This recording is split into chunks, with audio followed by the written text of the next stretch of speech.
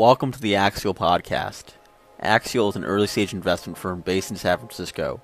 We partner with great founders and inventors investing in early-stage life science companies often when they are no more than an idea.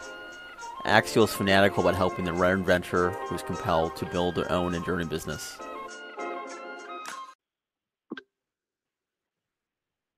Hey, Kadi, how are you? Great to have you on the podcast, and I'm just really excited to talk to you. It's about your career and research on everything. I think I found you a superstar. So, how are you? Hi, Jess. Good to talk to you. I'm doing very, very well today. How about you? Just kind of it's a busy Sunday.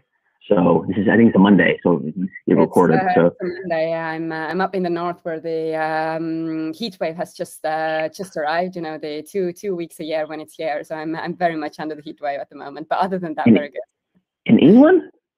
I'm physically located in Estonia at the moment, where my family is. I think England just had a heat wave. Yes. Jeez Louise. Yeah, in San Francisco, there was like 100 degrees one day, and it was like so brutal. I had to go work out, and I felt like I ran like 6 miles that day, and it was just brutal. But let's talk about you. And I just find you so fascinating. Your whole personal journey. And then your research, I'm a huge fan of your research in the Alpha Leads Lab at Oxford. And then just really excited to see what you do. Is Alpha Lead in Cambridge? He's not Oxford. Or exactly. He's Cambridge. He's Cambridge. Actually, he did his PhD, I believe, in Oxford. Yeah. But now, as I've been working with him. Okay, cool. I'm so glad we have video on because I just saw your body language. I saw your response. I just saw it.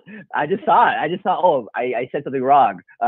But maybe to start off, maybe we can talk about, how you got involved in science, how you got excited as a kid, and then we can go from there. Sounds good to me. And thanks once again for inviting me here. It's really, really great you're doing this series.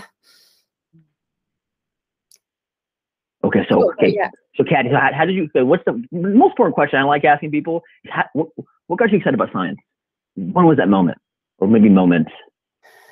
Interesting. I'm not sure I can actually point back to one moment. I think I probably was one of those kids who was just always kind of excited about science and technical subjects and the world around me, and then just a curious kid. So I'm not sure I can point down to one moment. I think my interest just grew over time. I come from a family where both of my parents are trained as medical doctors, so maybe that to some degree also influenced the fact that I kind of science was always around me.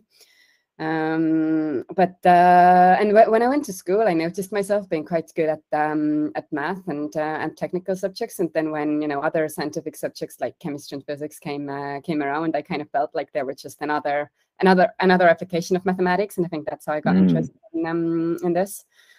I don't know if I have anything else very, very original to say here, but that's Did you have any books laying around? So my mom's an anthropologist. And so I would have books laying around as a kid, and I would just read the books. Do you have certain things like that were in the house that just your parents just had as a throwaway, but then you just got roped into it somehow? Or maybe just you're a genius, and so just Kadi's a genius, and your parents knew it. So, okay, let Kadi do her thing. And do you have any hobbies as a kid, like collecting things, or do we maybe that too?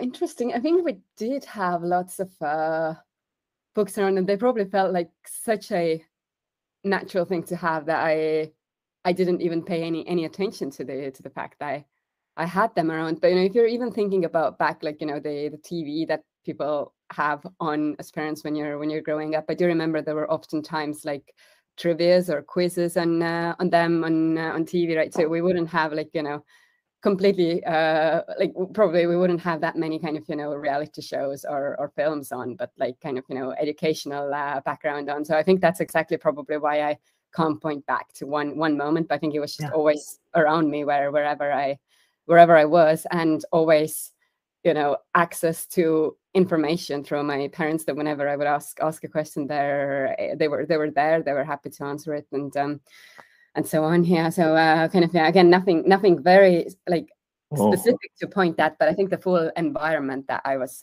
in was just kind of, geared up for doing science on some level. Yeah. Cool. I think in America, at least, I'm going to talk to your parents. Maybe your parents will write a parenting book, and it'll be a bestseller in America. And your parents write some book about how to raise a kid, and like every parent in America will buy it. But okay, so let's take a segue into the reality TV show. So you were on a reality TV show. You were on Estonia's Most Talented, or Estonia's Got Talent. So how did you? I think your talent was your arithmetic machine, or the term. How did you get on the show? And how did you realize you're so good at multiplying numbers?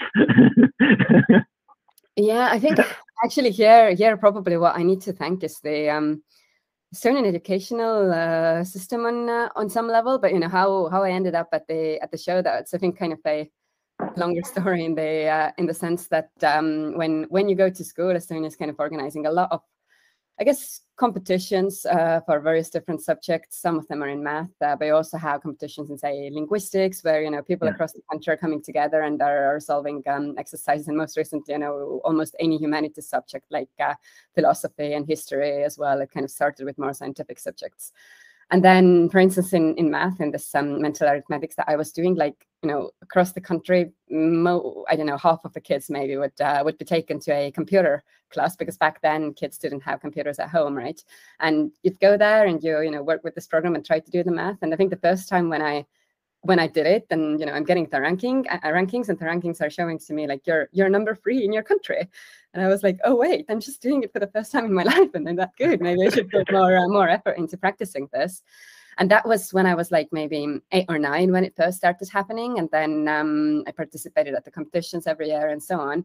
And then interestingly, when the TV show Estonia's Got Talent got started, they had lots of interest from across the board, singers and dancers and so on coming there. But the organizers had kind of heard of this mental arithmetic competitions that kids were doing, and they got in touch with the organizers and were asking like, is there anyone whom you would recommend who would come to the show to like spice it up a little bit compared to what we have at the moment? And somehow the organizer, actually, he first recommended my brother's name, who was really good at this as well.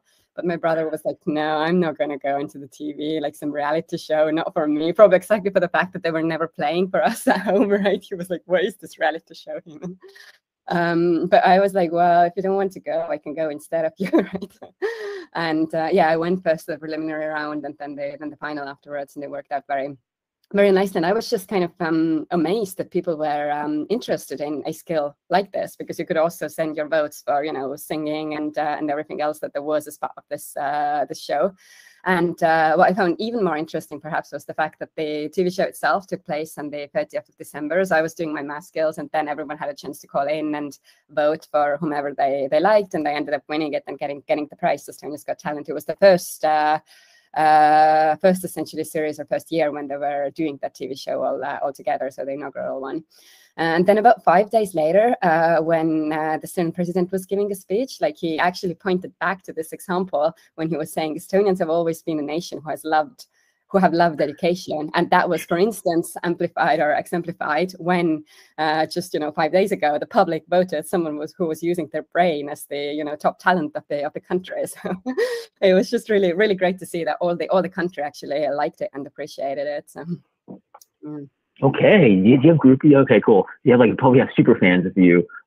So like, I don't want to put you on the spot. We'll take 978 times 100. You know that? Okay. Can you do that? 100, yeah. So just add 2 zeros, and that should work out. Exactly. I don't want to put you on the spot. I don't want to add. I want to give you some complicated number that you have to like. Maybe you lost your edge, but maybe not.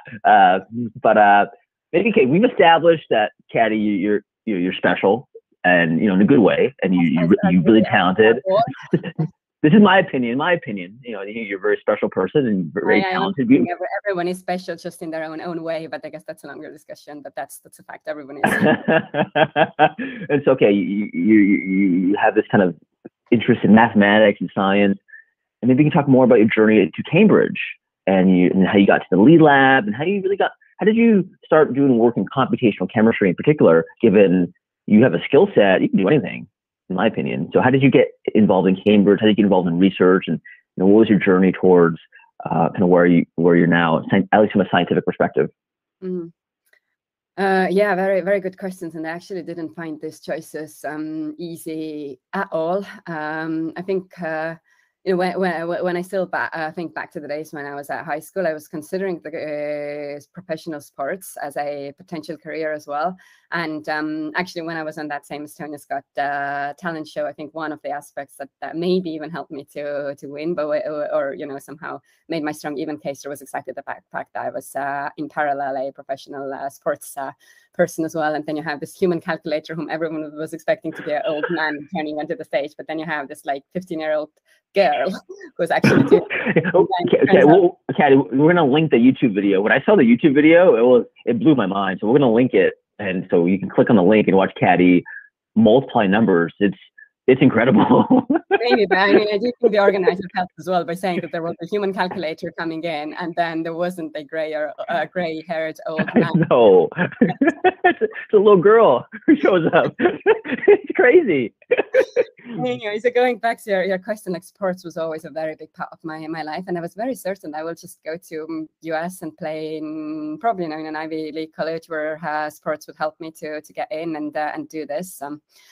But then I think I kind of started asking myself the question that will that essentially postpone the time when I need to make a choice if I want to invest more time into science and technology and math and my essentially schoolwork versus investing that time in sports. That it's really great because I could do these things in parallel. You can't do that well in parallel in the universities in the UK.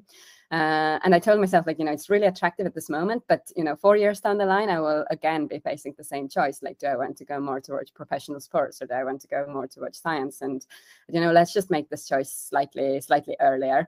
And that's why I decided to go to Cambridge instead. But like a big part of me, I feel, especially during first year of my university studies, was kind of regretting this a little bit, because UK is asking you to specialize much earlier. So this fact, combined with the fact that I couldn't play tennis as much as I could have in the US, I think the first year in a UK university was actually mentally quite hard for me. But then it forced me to maybe make choices more than I would have in the US. And then at the end of my first year, I was thinking, do I want to do chemistry, do I want to do physics? And it was you had some freedom, but you kind of had to choose what you're specializing in. And then I heard about this possibility to study chemical engineering, which to me sounded like a combination of chemistry, physics, and math. And I thought I'll go with this. In reality, afterwards, I found out that chemical engineers learn surprisingly little about chemistry. For them, it's literally like A plus B reacting and producing C and D with a reaction constant of K1 and K2. But what exactly A and B are, we were paying surprisingly little attention to. But it was quite heavy on math. So I think in terms of the physical sciences training that I got through that wasn't bad.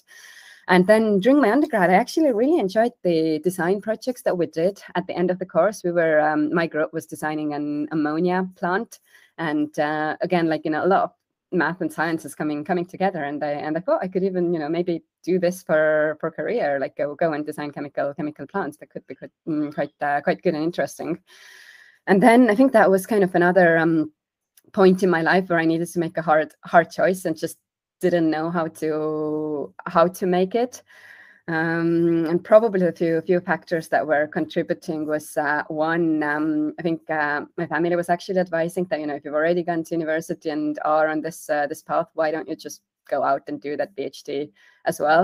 And I think what really helped was the fact that during one of my summer internships, I had been working with a person, Professor Thomas knows now. Back then he wasn't a professor, but who I just thought was a really great person to work with, whom I enjoyed working with, whose research I liked, and who I felt was really supporting me as a person as well. So I think that this kind of two aspects together, that I actually had a good environment where to go to, like Thomas's group, and my parents encouraging this direction of doing a PhD were the ones that kind of shifted me towards this academic path. Otherwise, I probably would have just gone and worked in some of the major kind of chemical engineering companies, maybe even oil companies, for doing this work. But this little things came together that actually affected the outcome.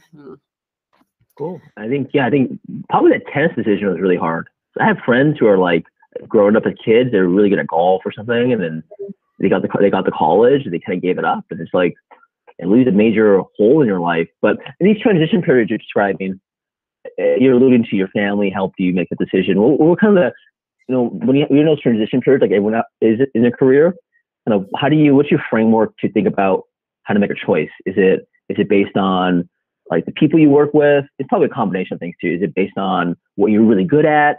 Is it based on what you want to learn? Like kind of what's your high level framework to, make a good decision in a transition period? I think especially a lot of scientists have that issue. Yeah. Oh, you think scientists predominantly, not other disciplines? That's the. I think the whole world. But I think scientists, if people are scientists, have a huge issue of like they get the PhD, then what? That's one of the hardest transitions ever, because like you're trained at you're like essentially an Olympian scientifically in a certain field, and then you're probably not going to become a professor. True. Interesting. Yeah, I actually didn't find the choices at that level anymore as hard. I felt like the younger I was, the worse, the less experience I had with making choices, and probably the choices were also kind of they could have taken me in more different paths. Like now we are kind of to some degree it's defined where you are, and sure you can kind of pivot to different areas as well, but I felt the decisions I had to make at the age of 15, 16 on some level were somehow harder, because they could have taken me somewhere completely different. I think when you're a PhD, you have sunk costs, or like you spent like 6 years learning about chromatin, and then you're done. Do you keep on doing that, or do you get a job somewhere? And it's just like really rough, actually. It's like a really rough transition, because you spend like, it's like someone being a professional tennis player. I'm just a professional chromatin studier.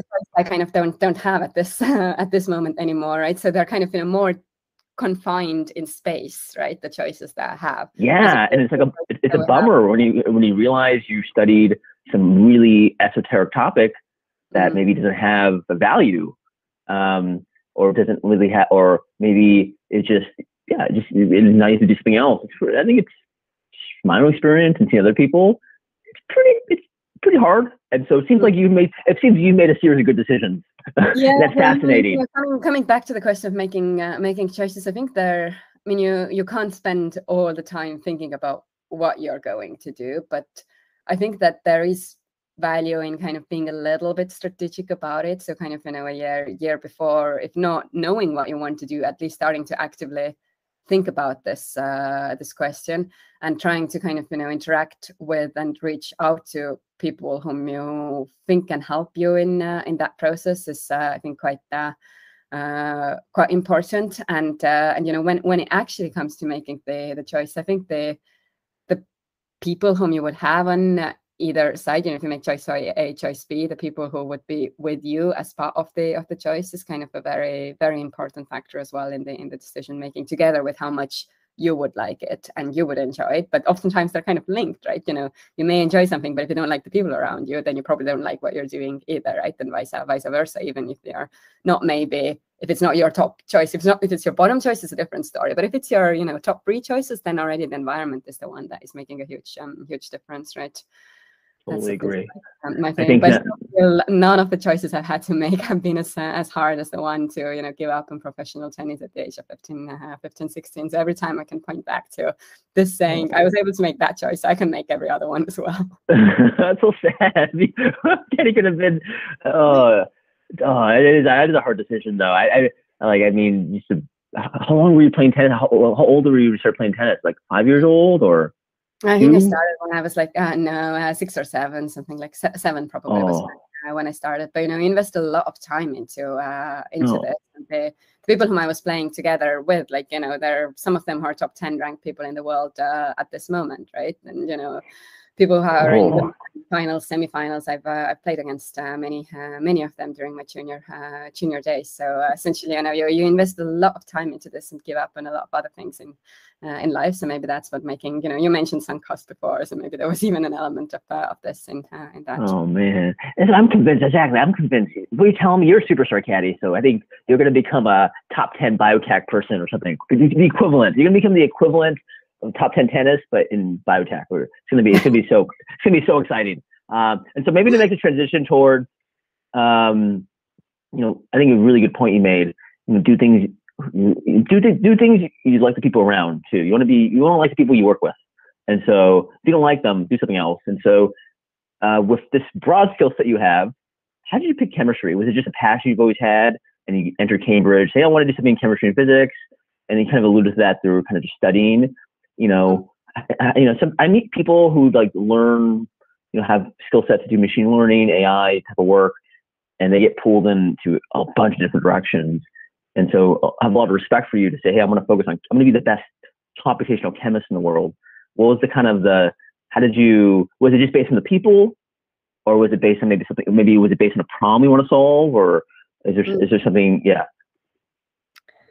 Yeah, I mean, and interestingly, I don't know if I should necessarily define myself as a chemist, because I think like chemistry is definitely one of the like the keyword that has been there at every stage in my career. As I said, my undergrad was in chemical engineering, my PhD was in biophysical chemistry. The kind of postdoc work now with Alpha has been more on computational chemistry. So it has always been there, but has never been the only thing.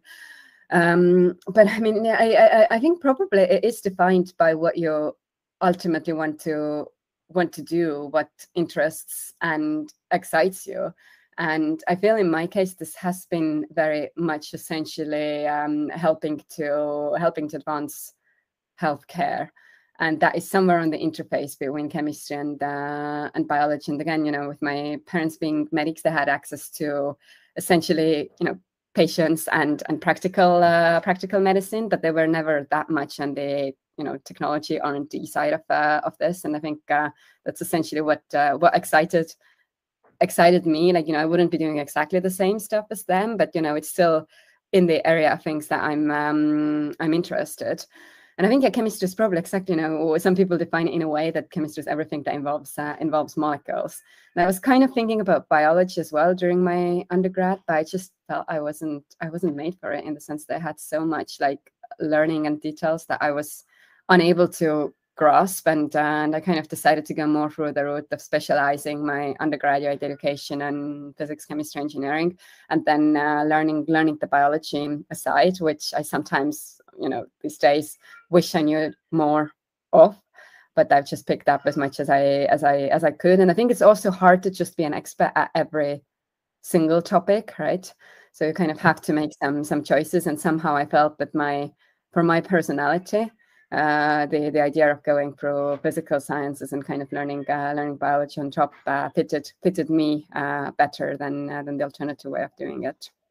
Cool. Yeah, totally agree. Kind of picking a field based on your personal experience, parents in the medical field, and maybe having interest there. And then also, you have to kind of do things you like and you shoot it for from a personal perspective. It kind of comes back to some of the points you made earlier, that you kind of have the broad direction you're going towards, but then when it comes to choosing your precise path within that, then it may make sense to optimize for, what path works the best for you, where you have the best people supporting you. I think you shouldn't change the, final goal that you want to go towards just because of some external factors, because there needs to be an element of you as well in what you want to achieve. But like details, i.e., through what course you're getting there, or through, what lab you're getting there, I think these already can easily come down to other aspects as well. Cool. Okay. Now we set the stage for your career. I think that's probably more important than the work. I think it's kind of where you're coming from and what drives you. So how did you choose to join Alpha Lee's lab? And maybe you can talk about the research you've done so far, or you did. We can talk about I think the preprint you put out around kind of like high throughput structural biology was really interesting. But you talk about the first question: why did you join Alpha Lee's lab of all groups?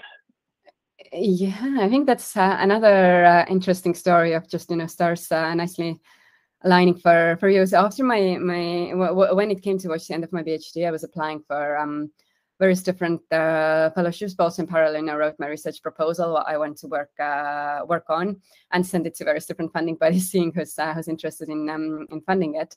And the fellowship I got funding from was called Schmidt Science Fellows, which is by Eric van der Schmidt Family Foundation, essentially. And they very much believe in the idea of interdisciplinary science and kind of bringing different fields together. I would say in a different way from most other funding bodies who are also emphasizing the importance of interdisciplinary science, but they're often doing it by saying that, you know, people in field A and field B should be writing a grant proposal together, right? And, you know, work on a problem together. They actually believe in kind of investing in individuals and giving them the chance to work at a few different fields and, you know, pivot after their PhD to different field. So I got a fellowship from that organization, and I think the reason why I wanted to go, my PhD was kind of relatively experimental work, but then I was in lab. I was doing experiments on a variety of different questions. Some were related to kind of building high throughput techniques for looking at proteins and protein aggregation and protein interactions, microfluidic techniques for this. And then I also, that was in Thomas Knowles' lab, who I mentioned before is a great mentor and advisor for me. And then I also spent some time in Dave Weitz's lab in Boston, where I was kind of working more on high throughput techniques at looking at single cells. And Dave's lab is one of the ones where everyone, like, you know, whatever hour of the day you're there, 2 a.m. or whatever, 8 a.m., there's always someone in the lab doing experiments. And I was also there for just, you know, short while, so I wanted to make the most of my stay. And when I was there at 1, 2 a.m., you know, doing all these experiments, I was saying to myself that if I'm producing all of this high throughput data on that particular project was actually on cyanobacteria and getting cyanobacteria to produce electricity and build photovoltaic cells out of this, which was a very, very interesting project. But, you know, if I'm there and producing all this data, I better knew how to analyze this as well. And I just, you know, felt like I have to educate myself more in the computational area.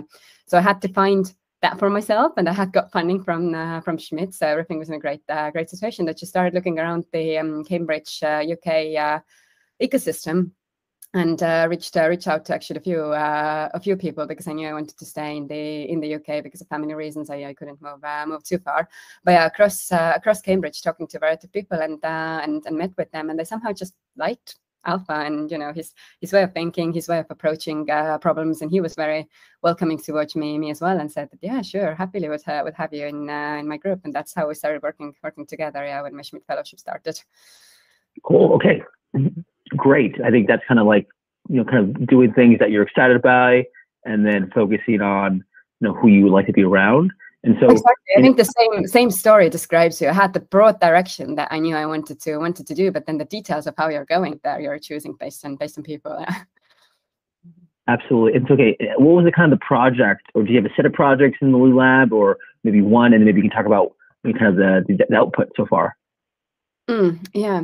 I think I took a relatively broad angle in the beginning. My interest, you know, when you're pivoting to new field, you kind of want to get broad exposure to what is going on. And actually, you know, one of the great things about, like, it's never easy to go to a new field. And one of the good things about the Schmidt Science Network was the fact that there were 20 of us doing that together. So, you know, we would have a WhatsApp group where we would exchange messages about the pain about, you know, learning. Was Payne Greenside in your cohort, any chance, or? She was a year above me, actually. Yeah. Oh, you're above me. Okay. I'm interacted with her as well. She's a great person. I know her startup company's doing really, really well at the moment. So. Cool. Yeah, we're an investor in Big Hat. She's awesome. Her remarks are awesome. I have during my career also asked for advice from her, especially when I was considering about, you know, spending more time working in an industrial environment. She was able to give me good advice. So you choose good companies to invest in, Josh. Yeah, I know. Mark and Payne have good taste in people. Kadi, you're in the same league. So okay, so you have a broad set of projects in the lead lab. And then how did you kind of... I was looking at molecular dynamics-based approaches for property prediction of small molecules. But I think my kind of heart probably was more in the direction of proteins and biology to some degree as well. So one of the key projects I ended up working on was exactly how to make use of, you know, experimental data, where experimental data in our case was essentially crystal structures of proteins and small molecules and the binding poses, and how to make use of especially kind of, you know, relatively small amounts of data to solve this problem, and like look at how small molecules are binding to proteins the best. Because I think, you know, there are lots of approaches that are focusing on doing that purely in silico. And then there are also approaches that are kind of, focusing on specifically working with problems where you have a lot of data available. But to me, on some level, the interesting middle ground seemed the one where there's just, a little bit of data available too. And how can you make use of this in the best way possible to essentially learn the most? And actually, it was a good, if you're working in a computational group, it's always challenging to get access to interesting data. And, you almost need to convince experimentalists that they should do the experiments you think they should be doing instead of the ones they think they should be doing. And that's really, really challenging, right? But the time when I started working with Alpha was the same one when, well, actually that happened slightly later, but when the COVID pandemic hit us. And there was I don't know, again, if you've heard of this or some of the listeners have heard, but COVID Moonshot, they're very interesting program that brought together a lot of scientists across the globe whose goal was essentially to develop a open source antiviral against SARS-CoV-2, focusing on the main protease specifically. And as part of this, there was actually the Diamond Light Source Center in Oxford that was generating a lot of interesting structural data, small molecule binding to proteins. And Chen Chidera's group in New York were collaborating with a lot as well. So I think there was, again, a lot of interesting people with different ideas working on the same problem. And I think that's maybe, how I ended up spending the most time working on exactly this problem rather than the MD work-related specific problem where we were, trying to predict also very important properties like, say, solubility of small molecules and permeability of small molecules, which I think I still need to write the paper up on, but I got some of the work done. But I think it was literally, again, the community effect and lots of other exciting people being around there thinking about these questions, how I ended up working mostly on this. And then in parallel, actually, interestingly, Thomas Knowles, who was my, as I mentioned before, PhD advisor, got in touch with me and said that, some of the computational approaches we've been developing, let's try to use these more for proteins and specifically for liquid-liquid phase separation as well. So another kind of big part of my fellowship work together with Alpha and Thomas was on exactly building a kind of predictive models for understanding how proteins are forming condensates. So I think, these were essentially the few key contributions from my Schmidt fellowship work, using structural data to predict small molecule binding to proteins and then predict protein phase separation related behavior. Cool. Let's talk about the first part, using kind of high throughput crystallography to predict new molecules, because that's kind of in my opinion, some beautiful work you did. And so you have this. We'll put the link to the preprints where. Sure. You essentially use, for how many structures? I think you'd use like 100 protein ligand structures for a COVID protease, and then you screen like 10,000 compounds. And maybe you could talk about that research. But from my understanding, the key breakthrough, and I love to learn more about how you figure out how to rank these molecules differently. Because from me reading the paper a few times, the key trick for you to actually discover useful chemical compounds from a virtual screen based on 100 protein ligand structures is you compare the compounds pairwise first, and then did a bioactivity ranking.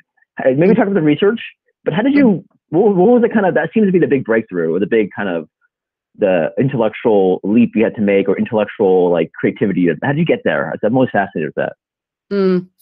I would definitely want to credit Alpha here a lot. I think he was the person who first suggested that let's do it pairwise. But conceptually, I feel there's a lot of beauty to this idea. So if you're thinking about machine learning models, people are often building classifier models, but then all that is telling you is essentially what class something belongs to.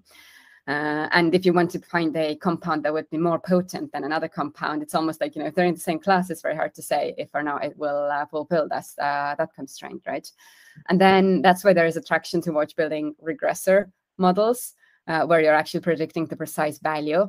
But with such models, it's just so hard not to end up learning noise, because any measurement system, and that's the experimentalist in me speaking, has some level of noise to this, and often it's really hard to even determine what the level of noise is.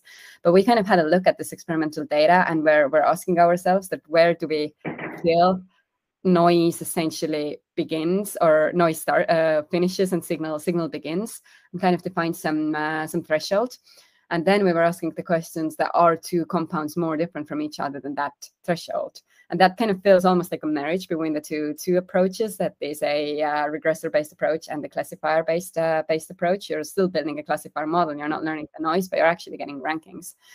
And yeah, and I think, you know, the other beautiful aspect of this was like when we used the available data from Diamond Light Source, and we're using this essentially to train the model before starting to do the in silico screen. But then you have more than one compound that you know is potent. So when you're doing the in silico screen, you can actually rank these 10,000 compounds relative to all of the top ones, and you can only focus on these which come out as the top ones according to, or like, you know, when compared to every single hit. So I feel that's kind of another really good way of reducing, because often the outcome of in silico screens is they have so many things that are potentially interesting, but that is really helping you to reduce that down, and in a somewhat orthogonal way, in the sense that oftentimes the hits are coming from different scaffolds, right? So you're not kind of biasing just to watch one scaffold if your key leading compounds are from different series. So, I think this research in the context of like docking and just virtual screening elsewhere, like most virtual screens of small molecules for like a given protein target generate a lot of low quality hits that don't match experimental data. And then you discover some molecule think is really potent, and then you actually put it in an animal and you spend all this money and you're like, oh, it's useless. And so you have to go, you know, you put garbage in, garbage out. And so kind of your research is kind of a better kind of virtual screening method that actually can match experimental data. And so when you think about this research, this ability to combine high throughput crystallography with like machine learning to then produce better virtual discovered small molecules, what's the kind of the bottleneck there? Is it the modeling? Is it the actual data generation? And, you know, kind of what do you see the next steps for this type of research? Yeah, great questions. And I mean, I'm very much looking in the direction of the key companies in this area at the moment, like, you know, Isomorphic, Charm, all the other key companies have been formed in this context, to see how they will push the boundaries, because probably whatever I will say is the boundary they've already solved internally, right? But I mean, I personally, and again, it's probably because I'm trained as an experimentalist during my PhD, but I almost feel that there is limited value in not using experimental data to seed the models if you can, because, you know, sure, conceptually it's really beautiful that we can do things in silico. If you're thinking about the, you know, full drug discovery pipeline, then you know, it's long, and you know, sometimes even synthesizing the protein, sure, it requires some resource, and it can, you know, require these days oftentimes, you know, a few months worth of work. But if the full pipeline is like, you know, 10 years long, it's actually not that big problem to spend some time on synthesizing this, right? And actually getting as much information out of real data as possible. So I think that but, you know, you don't want to spend infinite resource on this. So exactly, you know, screening a small number of molecules against this and making sure that you're integrating as effectively these learnings as possible, and, you know, probably screening for a few different types of proteins. But then you also have cases where proteins are not even folded, and you don't have the same binding pockets available, and that's actually one of the current questions I'm focusing on a lot when I'm working as part of transition. That, you know, what do we do if we have not structured proteins, and how do we still do anything useful in that context, right? But yeah, coming back to your previous questions, I mean, I think there is a lot that can be done on the computational side, but I mean, I personally think that just bring in some experimental capabilities, even if that's not your primary focus, as soon as possible, and if that's accessible to you, why not make use of this? Totally agree. I think when I read your preprint, I was like, wow, this is such an intellectual breakthrough for me, where the value of a diverse set of protein ligand structures and where that can actually help build better models. I think there's a lot of work left to be done there. And so maybe we can make we're taking this work kind of forward in the sense that already we're, for instance, in the context of the same data, we're looking into how to generate even less data or screen even fewer compounds. So you know, which given the 200 structures we had available for us, how would we come up with a product goal that if we were only to screen 50, how would we still get good performance? Because I don't know how detailed they looked at the paper, but we're essentially comparing what happens as a result of the number of compounds in the training data. Kind of below 100, we don't really get a good performance. But that really illustrates to you that it's probably not the absolute number, but the way how these compounds are chosen. So that's kind of one of the ongoing directions. And then actually also, interestingly, the people who were kind of part of the COVID Moonshot consortium recently got a bigger grant from NIH to kind of, use the same framework in the context of other viral diseases as well. And I think we are going to have similar data against different systems as well, so that we can really validate if the learnings were kind of specific to just this case, or are they more generalizable. So I think that's something I'm actually quite excited about, getting more data through that initiative. Cool. And then let's get to the penultimate part. It's a fancy word. Okay, so your transition, but maybe talk about your condensate research. And right now, are you the head of machine learning, or you're the head of something at Transition Bio? How did you bring some of the work you've done maybe in the virtual screening part, and now you're kind of using it in condensates? How did you get interested in condensates? What are you doing at Transition right now? What are you excited about in terms of what are the problems you're trying to wrestle with right now to bring, let's say, machine learning and chemistry to condensate biology, which is really exciting and new. Very many very, very good and valid questions. I think the reason why I'm excited about condensates is just because how very, very simple concept of or a simple idea of condensates are actually playing such a broad role across biology. Like, people are seeing condensates, and we can have a separate discussion if or not, how liquid a condensate needs to be, or can it have some, gel elements to this as well, or when does an aggregate start, and when it's still a liquid condensate, and when it's a gel. But in principle, this concept is kind of relevant across so many different domains, from stress responses to gene regulation to signaling, and then many other functionalities. And I think it's also kind of taking again, if you're looking at drug discovery and development, oftentimes things fail because of biology, not because of us being unable to find a small molecule that would be very good, that would bind very well, right? But because it's just not acting on target, or the target, modifying the target, not having the effect we think that it does.